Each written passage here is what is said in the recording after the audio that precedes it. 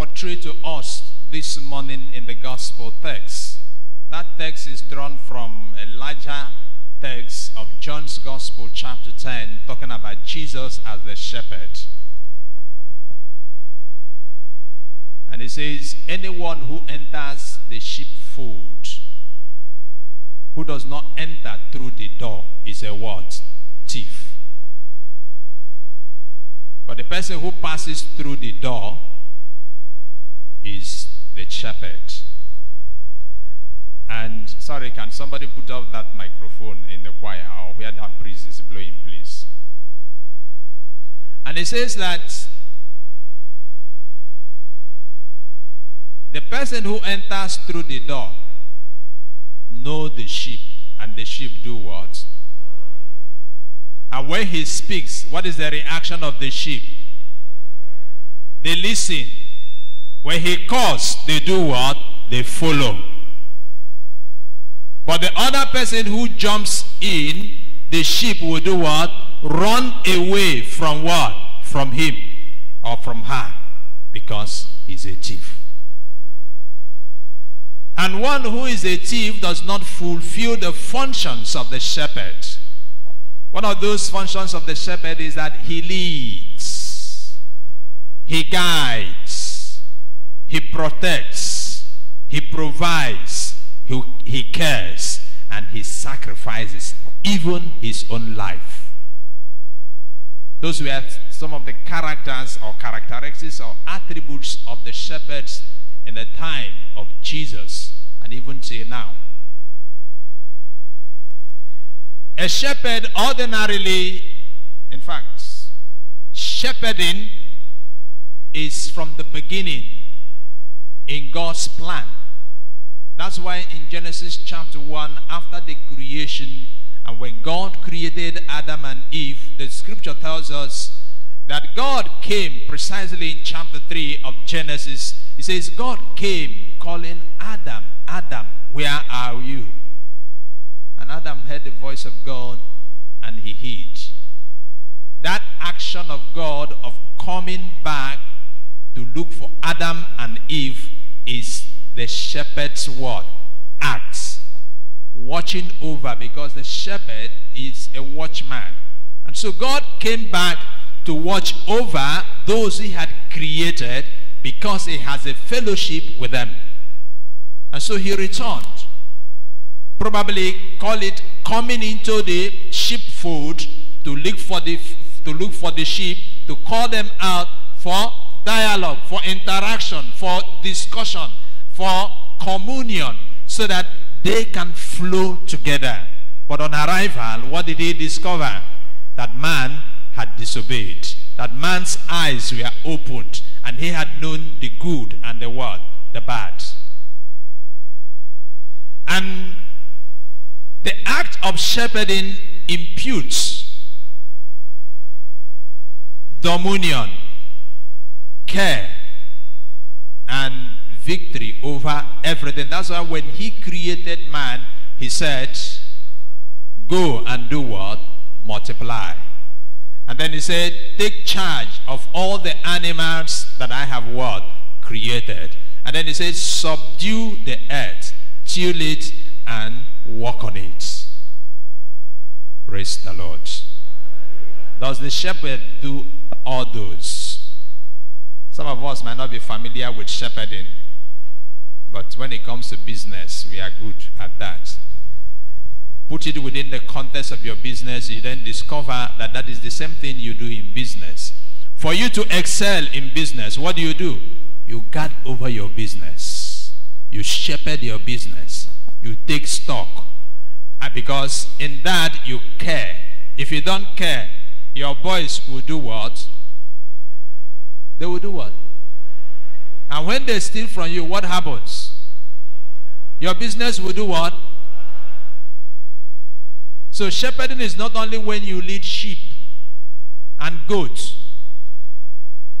Again, one of those characteristics of the sheep is that the sheep must always be led. Because on their own, they are not so sensible. They must be led, directed, and guided. Otherwise, they will stray. And when they stray, they perish. Or when they stray, they go to the wrong place and eat the wrong food, and they do what? Die. Praise the Lord. When I was a growing child, I have a very good experience of it. Because my father used to be an agricultural person, and he had this native cow, Efi. Plenty of it. You see me and my brothers will just lead them out.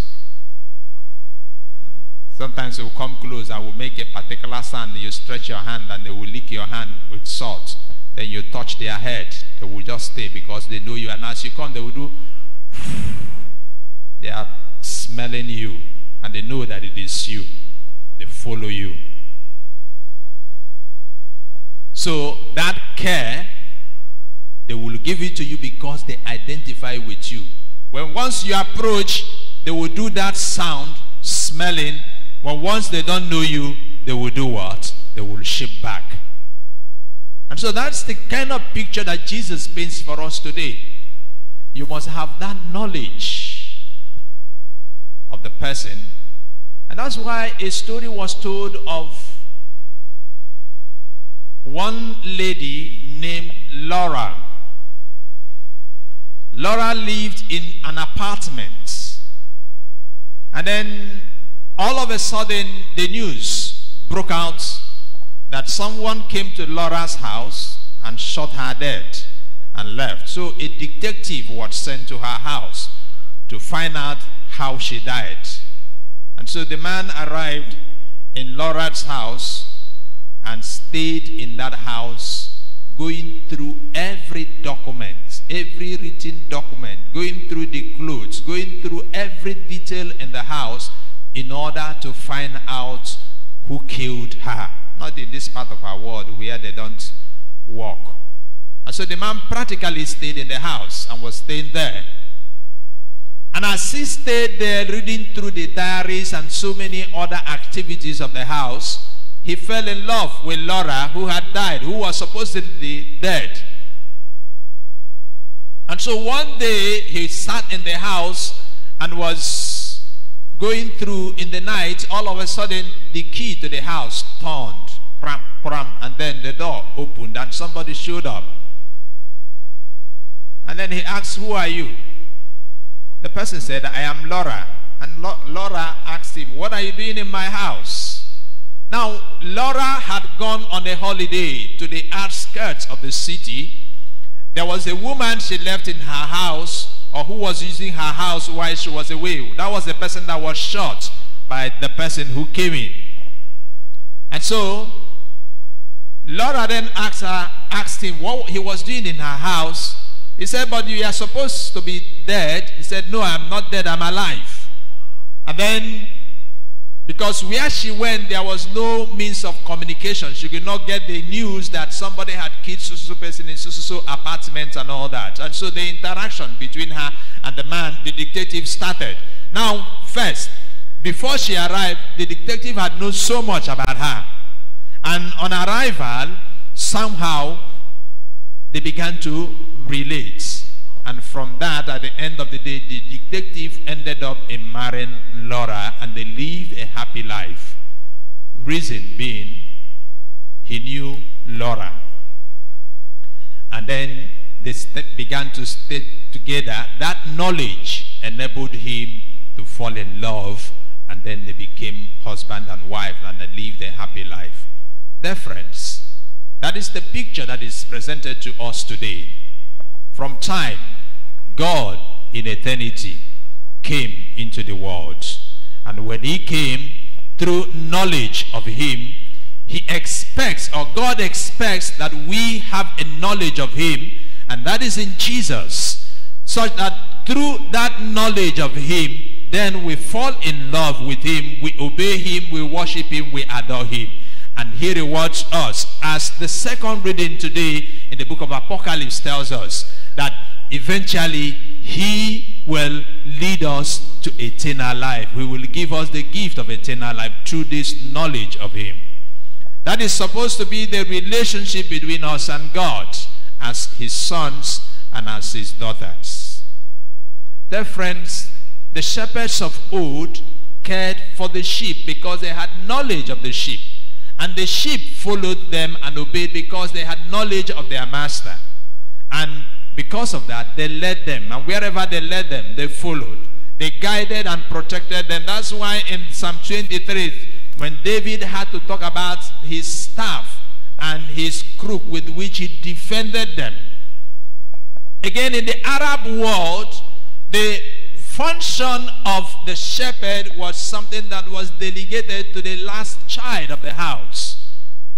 That's why in 1 Samuel chapter 16, when Samuel went to the house of Jesse to anoint David as king, precisely in verse 11 of that text of scripture, it is said that when Jesse had presented all his children, Samuel said to him, "Is there no other one?" He said in verse 11, "except the youngest of them." And he said, "Where is he?" He said, "He was out there in the field shepherding the what? Sheep." Then he said, "Send for him. We shall not sit down to eat until he arrives." That function was given to the youngest of the house because then they did not have so much energy to follow the parents to work in the fields. Those who were shepherds amongst the Jewish people or among the Arabs were people also who were farmers. And so this job of shepherding is delegated to the younger child, and there is a transmission. If the first son was the shepherd of the sheep at that particular point in time, when he grows older, he joins the father in the farm and delegates that function to the younger one. And that was why it got to David at that point. Sometimes if you go on the road,